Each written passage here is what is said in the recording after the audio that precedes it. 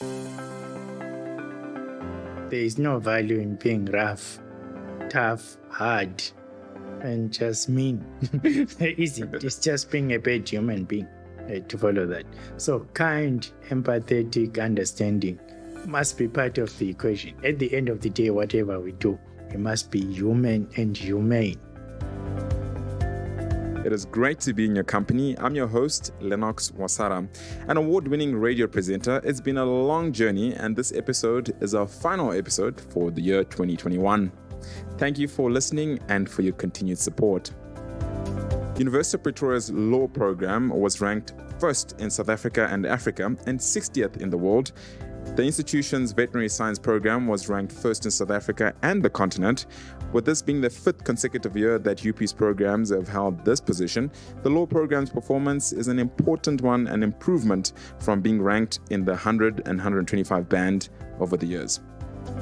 Not only is UP exceptional in the academic arena, UP continues the winning culture in sport with the likes of a new world record in swimming, the Varsity Cup champions, amongst others. Join me on this podcast as we speak to a number of alumni guests who continue to share their insights, their lessons, and most importantly, share how you and I can become a force for positive change in our space of influence. In this episode, I'll be speaking to Professor Tawana Kupe. Professor Tawana Kupe is the 13th Vice-Chancellor and Principal of the University of Pretoria. He took over the role in January 2019. He holds a master's degree in English from the University of Zimbabwe and a PhD in Media Studies from the University of Oslo in Norway. Prof is enthusiastic about higher education, media, and knowledge creation. In my previous engagements with Professor Kupe, I quickly noted that he has a sense of humor, and every time that our paths do cross, I typically enjoy a giggle or two. Have a listen to our Vice-Chancellor, Professor Tawana Kupe.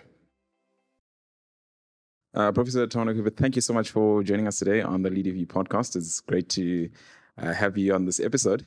Yeah, no, I'm glad to be here. So I was here at the beginning before the very first one. Yeah. We did the promos. Yes. Incredible. Prof, I mean, a lot of students, a lot of alumni, some people actually come to the university, never actually get to meet the Vice-Chancellor. Mm-hmm. And a lot of people are very curious as to what does a day look like in the Vice-Chancellor's life? It's very busy. There are meetings all of the time. Yeah. With individual people, groups of people. Then there are events all of the time. So it's like that, from meeting, single person, groups of people, an event, conference to open, conference to address, some paperwork to sign, things to read. And it's like that. And also meetings with overseas people. Like today, between 1 and 2, I and my counterpart at Leeds University met with our teams to discuss some collaboration going forward. Yeah. Wow. Then I had a recording for a dinner speech for the people who have graduated under the National Institute for Humanities and Social Sciences. Now I'm here. Yeah. And there's probably a lot more happening after this as well. Absolutely, yeah. Yeah, indeed. One gets a sense that the role almost feels like, when an ambassador is in another country, there's sort of like the president of that country, representing the country. And then, the Vice-Chancellor almost feels like the president of the university. Yes, no. In fact, in the job description, one of it is to represent the university. And that representation can be here now in this room where you're recording this, or it could be in a foreign country somewhere. Yeah. Absolutely. So, Prof, throughout the year, we've seen you sharing the graphics of the LeadUP podcast. I've seen you on Instagram very actively sharing, on LinkedIn. I've seen you sharing a lot of those. And I've heard you in multiple conversations talking a lot about the LeadUP podcast, just directing people there. I definitely know you've been listening to it. And just your overall feeling about the podcast, and perhaps you might even have one that's your favorite episode. So absolutely, I think one of the best things we have ever done. And also remember, the podcast is an offshoot of our panel debates, where we started the LeadUP brand, if you like. Now in the podcast, it's taken it to another level because people can listen at their own time. Now, you see about your question about which one is my favorite. It's difficult to say, and not because I'm afraid of offending anyone, alumni. It's because the people in there, remember, are very different. And they've done also leading alumni. So it's, each is unique, and I like different things about the people almost half or more who I've met either in person or through the online discussions, either on those panel debates or actually on an online meeting. Indeed. Yeah. So each is unique and each is my favorite. Okay. All of them are your favorite. Yeah. That's good to know. This is obviously the grand finale episode of the LeadUP podcast for 2021. We've had a plethora of guests who've joined us on this podcast. And this podcast, where we're featuring you, is because we're actually getting the different voices from the different guests who've come on. They've said some truly insightful things at some point, and we're literally extracting that conversation, and then we want to sort of get a reaction from you. So that's what we'll be hearing from our Vice-Chancellor, more of a reaction from the different conversations. The first one is Tawana Mojapelo, who is the CEO of BP Southern Africa. Now, a fun fact about Tawana Mojapelo, she's the second Black woman to head a multinational company in the gas and oil industry in South Africa. Here's an extract from my conversation with Tawana.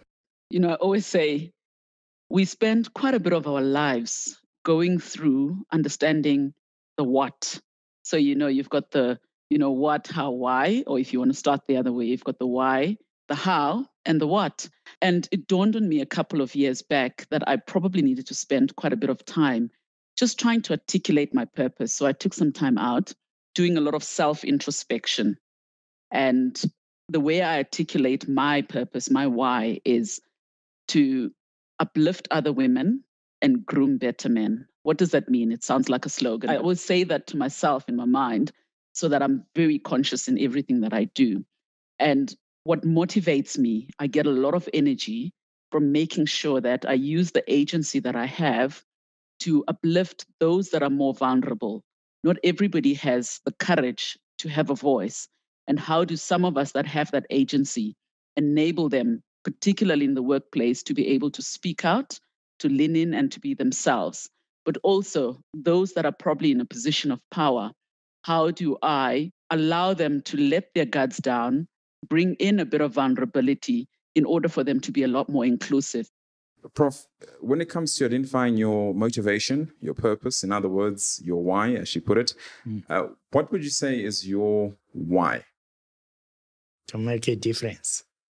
That's what I believe, because I believe that education and knowledge make a difference. And so I'm in this to make a difference using knowledge and education, because I think that is hugely transformative, and also in both visible and invisible ways. Invisible ways, to see a person graduate and realize their potential, is an affirmation of what education can do. But then also what that person goes on to do to impact others. It's invisible. You all know it every day. We know about Tawana because we did a podcast on it, but there's so many thousands of alumni doing the same and impacting situations. And we know, and I know, being Vice-Chancellor and having a university makes a difference. Indeed. That's very important. Knowledge creation at the helm of, what you just articulated, making a difference. But how does it feel to know that, you've been Vice-Chancellor since 2019, you've been making a difference for a long time at the University of Pretoria and before that. So how does it actually feel for you to know that you are actually achieving your quote unquote, your why? No, for quite satisfying, because you could have a meaningless, pointless, directionless life, if you know what I mean. But if you keep at it, you are resilient even when it appears difficult. You soon realize that what you do matters, and you must put all your energy into it, and you begin to enjoy it, and you feel quite contented. Yeah, true. It echoes that famous quote, "Make today matter." Absolutely. Yes. Yes, exactly. Yeah. Prof, over to our second extract. This is Nickel for him. I enjoyed speaking with him. He's the CEO of Creative Solutions. And a fun fact about him, he is the technical Oscar winner that he won this year. And let's play the extract from my conversation with Nickel. So we spoke briefly before the call about what is leadership. And there's lots of different definitions. It means different things to different people. What I found and what I made my own definition is there's two aspects to it. There's the leader, that is typically someone that motivates people, inspire them. and it's running kind of right in front. When you're running up that mountain, the leader is in front. And then there's also a manager. And the manager is someone that's more organized and more disciplined and more structured, and has to pay attention to all these details, because it's not only the vision that matters, it's very much the execution. I think it was General MacArthur or somebody that says, if I had to choose between a good strategy and good execution, I'll take execution every day. Because even if you have a great strategy, if you have poor execution, you will fail. So what I found, what came easy to me and what I was maybe more talented in, was the leadership side of it, not the management side of it. I'm not naturally a very organized, very disciplined person, very structured. That actually scares me. I hate structure. But I can excite people, I can motivate people, I can convince people. So it boiled down to, I had to just find a vision and convince people that this vision is worth pursuing, it's worth running up this hill. But then I also had to find other people that can help me, that can offset that weaknesses of mine where I'm maybe not so structured and not so disciplined. So I always surrounded myself with people that are strong in the areas that I'm weak. So I think what's maybe the most important thing for any leadership position is having that maturity, that EQ, the emotional coefficient, to know what your weaknesses are. If you know what your weaknesses are, then you can actually address them. You can either try and grow as a person and get better at your weaknesses, or you can just find someone to help you to offset your weaknesses.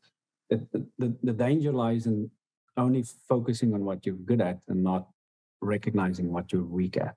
I wonder, Prof, from your listening to that, immediately think about just how important it is for leaders to be aware of their weaknesses. And this gets me to think about, perhaps in your journey, you've had times where you've had to identify some of your weaknesses, and I wonder how you went about that process. Reflection is very, very important. And where you feel that despite all of your strengths, you are not firing on all cylinders. That's when you have to think what your weaknesses are. And also oftentimes you actually feel rather ill, or you see this, or even somewhat overwhelmed. So if you reflect on it, for me it was like I could realize I was working way too much and not taking enough rest, working through 7 days a week. So on reflection now, I try and have a single day where I don't work. But you're still reflecting at the back, but you are not actually, in a sense, again, deep in the nature of work. So then also pursuing your hobbies. So if you're weak at pursuing your hobbies, you're likely going to run out of energy, steam, and enthusiasm. So your hobbies and the things that you're interested in actually fire you up for the work and give you that ability to deep reflect, or on the background reflect, but enjoy, re-energize, and renew. Yeah, that's true. And this time of the year, a lot of people are looking to rest and reflect on the year, which is what you've mentioned. But also gets me thinking about, what is the best way to respond to negative feedback? Because sometimes, I guess, some of those weaknesses might be verbalized by other people via feedback, and that feedback is negative. From people around us in our professional environment, be it our family, how should we actually respond to negative feedback? Deep breath. Take a deep breath, and then weigh it up as well. Because some feedback might actually not be, accurate, but do not just dismiss it. Again, think about it and say, might this actually be true, or to what extent it is true? And that is why the deep breath and the reflective exercise and the weighing up makes sense. Because then, in a sense, you're able to weigh how much of it you should really push you towards change, and how much of it you might actually say noted, but move on. Yeah. Sure. And talking about that, I think it certainly does make a lot of sense, having a sense of discernment as to, the voice sort of articulating the weaknesses. Yes. To what extent does one determine, or weigh up in discerning from the person giving you the feedback? Perhaps, you look at the person, have they walked the road before? Are they just talking the talk? What do you look at? Yeah. No, I think that's important is where is the person coming from and what is their intention. If they are coming from, like you rightly say, having walked the same road, or on the other hand, being a person who's very supportive of you and admiring of what you actually do. They're coming from a bad place because they actually want you to strengthen your strengths, if I might put it that way, and weaken your weaknesses, if you want to put it that way. So, and also whether a person is also coming from sheer envy and jealousy and a destructive moment, they might not be completely wrong, but you must weigh it up and calibrate accordingly. So yes, where a person is coming from, their motivation and the relationship you have and relationship they have to what you do is important in that discernment. Yeah. I'm tempted to ask, when we flip the coin now, you're the one giving the negative feedback. How has that gone for you? Is there a moment maybe that comes to mind where you've had to actually be the one giving the negative feedback to maybe a colleague or? Yeah, in my role, it's part of the things that you have to do, not the best thing you have to do. But again, if you want your feedback to be taken well, if you like, and for a person to understand it and be better inclined to change and address their weaknesses, you also, how you say it, when you say it, becomes very, very important. Because that's why I say that where a person is coming from matters quite a lot in dealing with matters of weaknesses. Yeah. Indeed. To our next extract from the podcast. This person is, we actually went to their office, Prof. It was very fascinating for us because it's one of the tallest buildings in Midrand. This was Dion Shango. He's the CEO of PricewaterhouseCoopers Africa. He's the first Black CEO for PricewaterhouseCoopers Southern Africa. And here's what he had to say. What a privilege to be given such a responsibility to lead, right? Leading is not a right. Leading is a privilege, and it's a fantastic opportunity for anyone. But you're absolutely right. Leadership is all about creating the right culture. And culture inherently is probably one of the most difficult things to land or to master, right? Culture, for me, is all about inspiring people to consistently exhibit the same or similar behaviors all of the time. And how challenging it can be to work with people. So a lot of that culture really has to come from how we as a leadership team hold ourselves up to those whom we are asked to lead, right?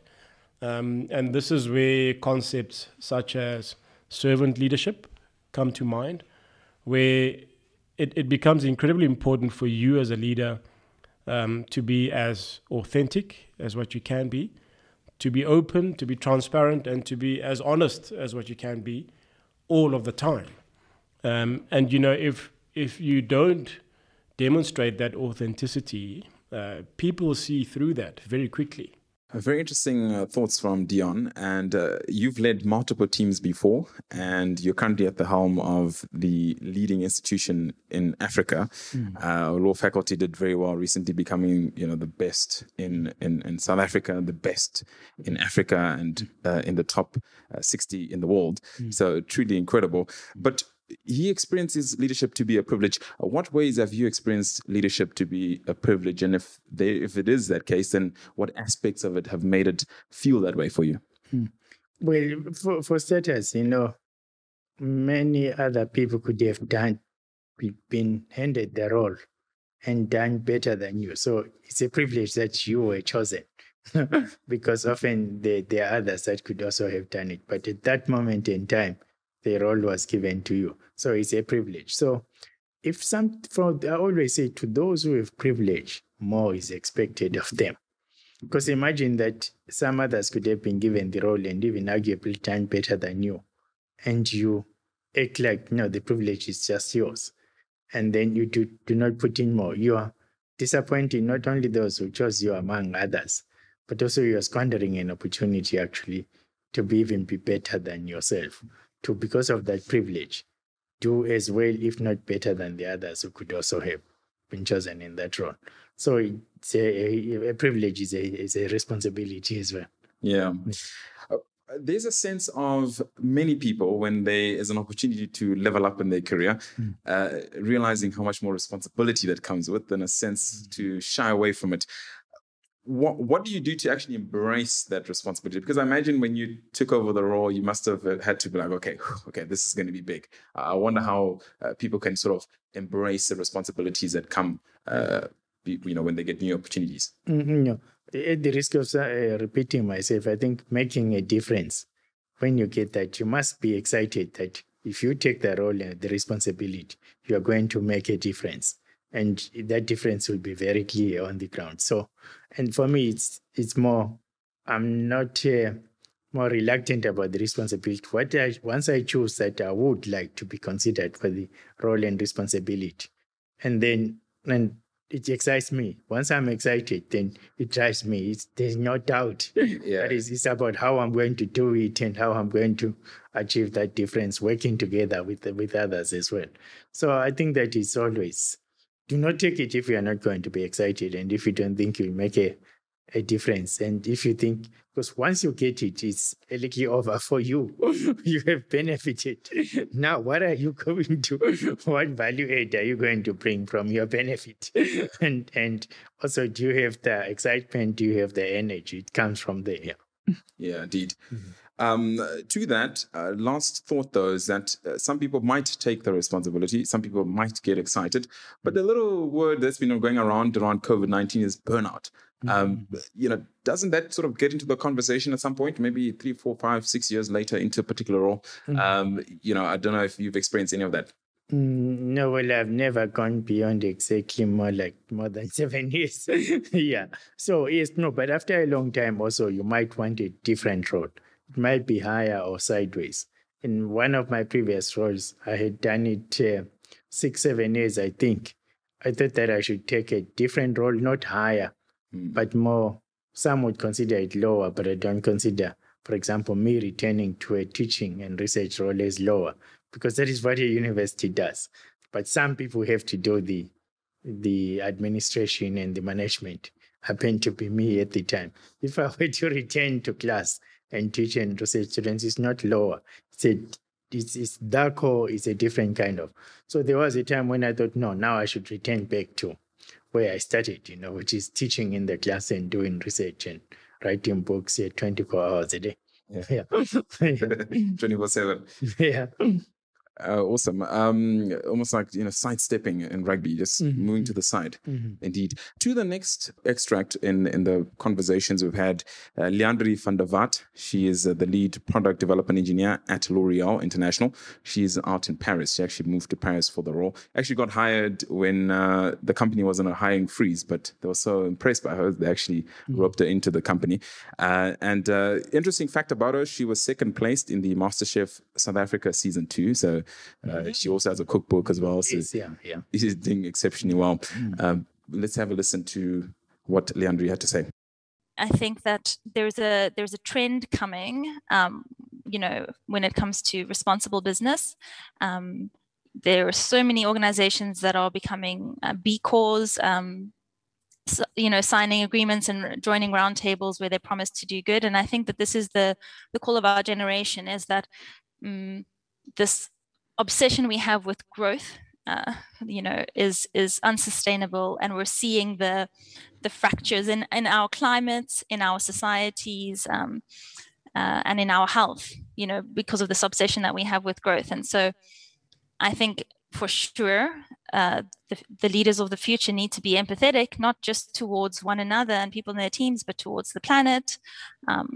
And towards themselves in a way. I guess that's not called empathy, but they need to be kind towards themselves, because we need to start rethinking how we build businesses and what we define as success. I mean, I think it benefits your team directly if you're an empathetic leader, of course, because people feel more seen, they feel valued, they feel understood, and they feel as though you want to see them grow, you want to see them develop, and you want to see them achieve their goals. But beyond that, as I said, I think we could start having empathy towards towards the planet, and rethinking how we take and how we give back to it. Prof, it's quite clear that there is a sense, I guess, some people have that when somebody is a kind and empathetic leader, it's almost perceived as though it's a softer or a more fluffy style of leading, which in essence, probably isn't. But your views and your thoughts around kind and empathetic leaders? Yeah, I think that there is no value in being rough, tough, hard, and just mean. Isn't. It's just being a bad human being to follow that. So kind, empathetic, understanding must be part of the equation. So yes, people must be held accountable for what they do not do or not, and be asked to pull up their socks. But doing it that way is not to the exclusion of being kind or empathetic. So if you like, it's a mix, and also that builds people.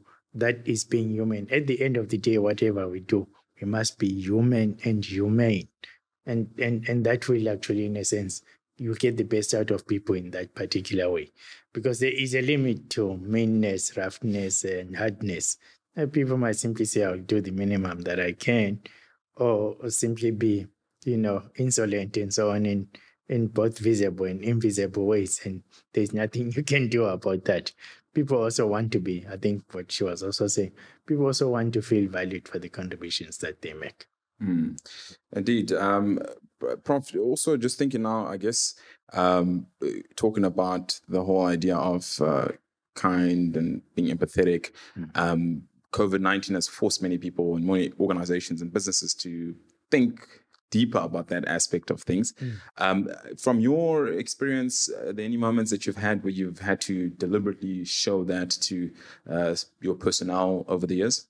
Yeah, I think at the beginning of COVID and also almost throughout my monthly communications after, COVID levels were lowered down, I did express that very strongly, that I understood the mental and other pressures that were on people, and that the mental health and even physical well-being of people are being affected by the situation, and that I was with them on that score, and what we could do and what services we are offering to both staff and students. So we ramped up our mental wellness programs, for example, even including some that are online. Kupe is a great example, which is an AI-driven application to actually assist people on, and then also built up allowed more of the PA group support measures on WhatsApp groups and others, partnership with SANDAG, South African Depression and Anxiety. So you have to articulate that what people are going through, and therefore what they can do, because people also want to be empowered. You can't simply say things will be done for you, but also what things can be done for them, and between what they can do themselves and what things can be done from them, there is a space for, navigating the situation differently.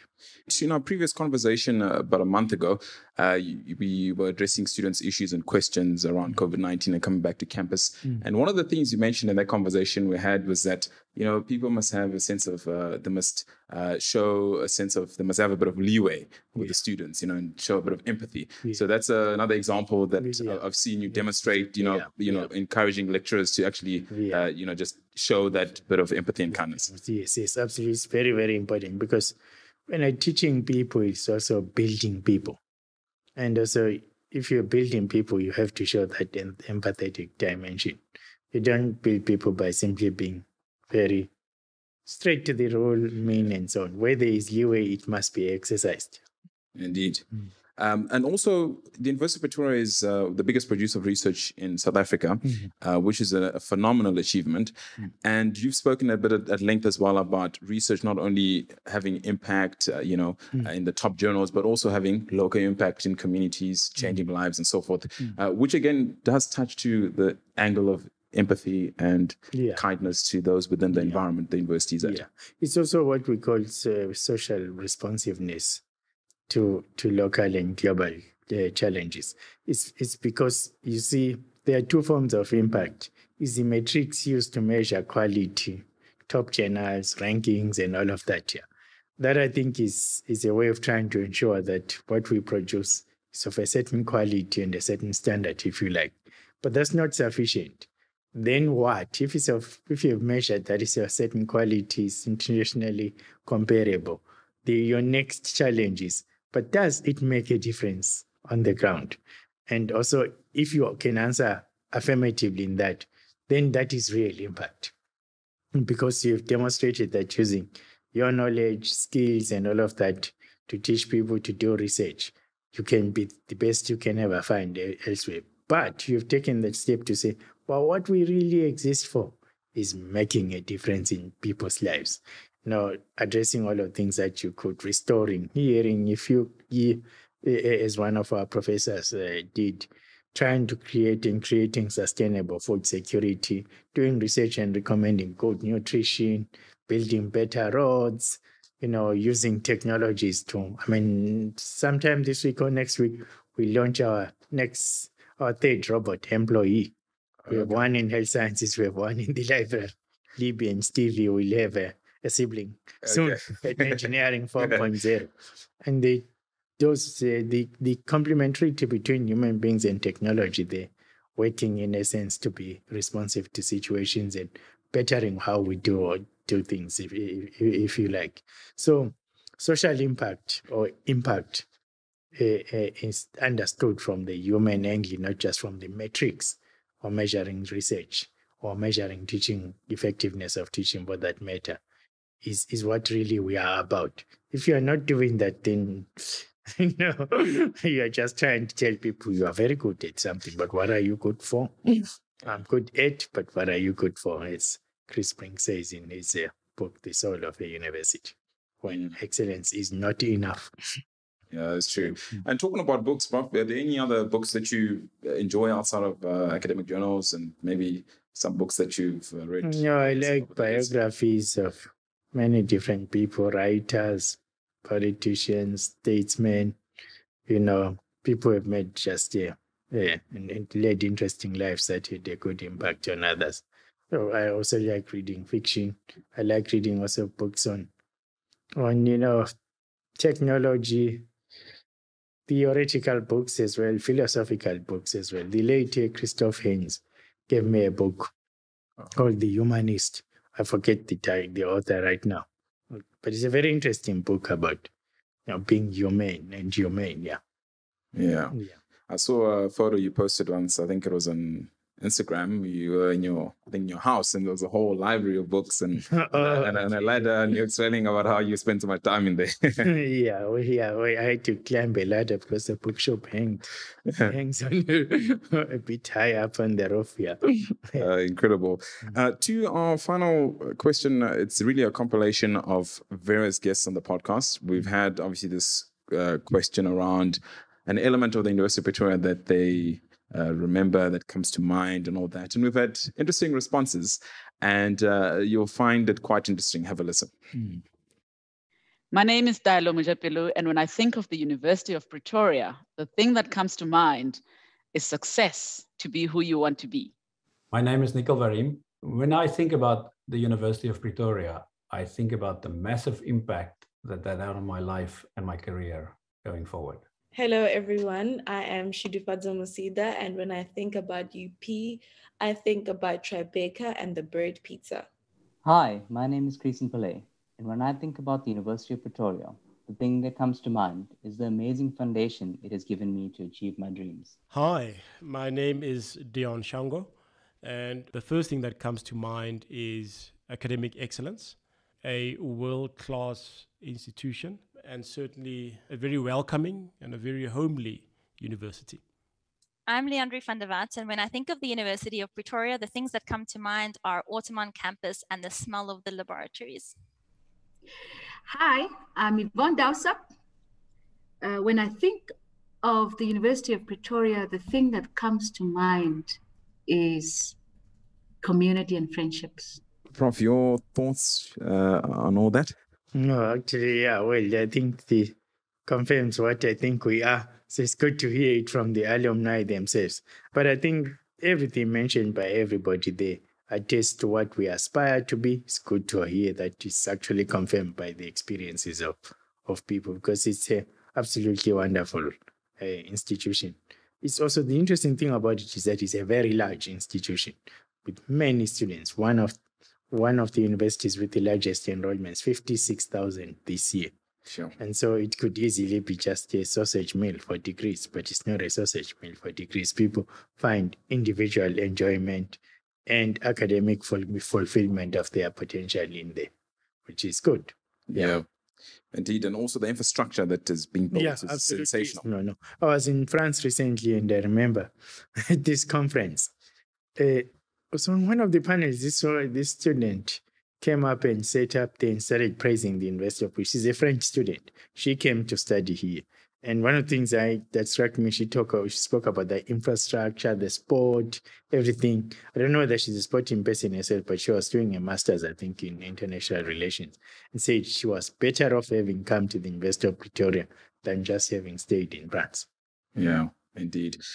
Prof, my final question to you. A lot of people, we spoke earlier, you mentioned about reflection, that being very important, but a lot of people around this time of the year will be taking stock of 2021 and will be thinking about, hey, I've got to jack it up, do better, go get it in 2022. Your words on how people can start 2022 strong, but not only start, but also finish the year strong. Well, I think to say that second year running, I mean, we have lost some people. And some people have been sick with COVID and so on. But I think the large majority of us have lived through it, survived another year, found ways to be resilient. So, and that is something to celebrate. So people should, once they take the pedal off the foot from the work, they should really rejoice and enjoy that they have, if lived another year, and not only lived, but even some, many thrived through these difficult circumstances. That resilience will carry us through 2022, and hopefully also 2022 is a better year, especially if all of us vaccinate and do not hesitate. And by 1 January, all vaccinated, then we're ready to come here and we can do more in-contact things without dropping the online things. Indeed. Professor Tawana Kupe, thank you so much for making time yet again, and always great to have a conversation with you. Thank you. Welcome, and I hope you go and take the rest too. Indeed, we'll take heed of that. That's the Vice-Chancellor and Principal of the University of Pretoria, Professor Tawana Kupe. Well, there you have it. That's my conversation with the Vice-Chancellor and Principal of the University of Pretoria, Professor Tawana Kupe. We spoke at length about many things, but a few things that stood out to me is the fact that you have to be making a difference. And indeed, you got to prioritize rest to be effective. Remember to rate and review the podcast. You can subscribe on Spotify or Apple Podcasts. In actual fact, this is our final episode for the year 2021. It was a special edition for the Christmas and festive season. This podcast is proudly produced by the University of Pretoria's Alumni Relations Office. My name is Lennox Wasara. Our production team includes Samantha Castle, Alna Schutz. Our sound engineers are Louis Kluter Productions. Till we meet again, goodbye.